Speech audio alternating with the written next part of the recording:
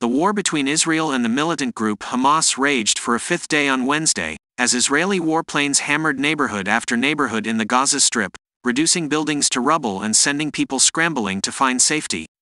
Humanitarian groups pleaded for the creation of corridors that would allow them to deliver aid, saying hospitals were overwhelmed with wounded people and running out of supplies.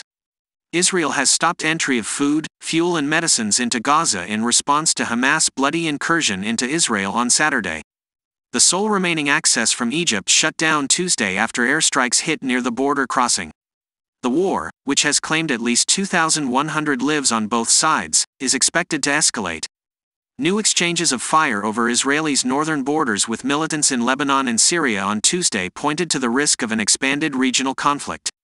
The Israeli military said more than 1,200 people, including 155 soldiers, have died in Israel since Saturday's incursion. In Gaza, 900 people have been killed, including 260 children and 230 women, according to authorities there. Israel says hundreds of Hamas fighters are among them. Thousands have been wounded on both sides. In Israel and beyond, the families of more than 150 people kidnapped by Hamas and other militant groups feared for the lives of their loved ones.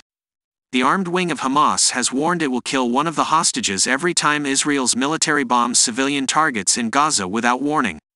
Israel stepped up its offensive on Tuesday, expanding the mobilization of reservists to 360,000.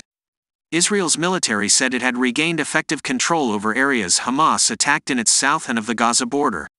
In a new tactic, Israel is warning civilians to evacuate neighborhood after neighborhood, and then inflicting devastation, in what could be a prelude to a ground offensive.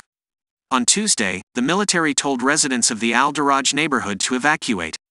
New explosions soon rocked it and other areas, continuing into the night. Fighter jets returned multiple times to another neighborhood, striking 450 targets in 24 hours, the Israeli military said.